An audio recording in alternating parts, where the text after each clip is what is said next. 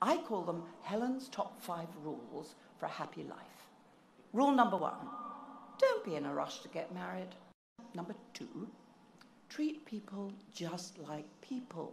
Every single person, whether they have dominion over your life or not, deserves equal respect and generosity.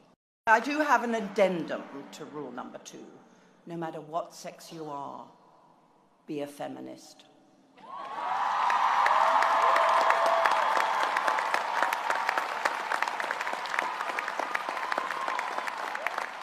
You know, in every country and culture that I have visited, from Sweden to Uganda, from Singapore to Mali, it is very clear that when women are given respect and the ability and the freedom to pursue their personal dreams and ambitions, life improves for everyone.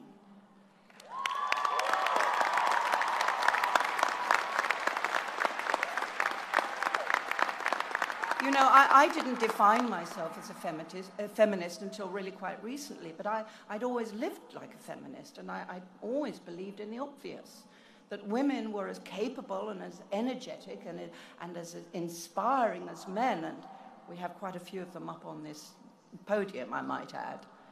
But to join a movement called feminism just seemed too didactic, too political for me. However, I have come to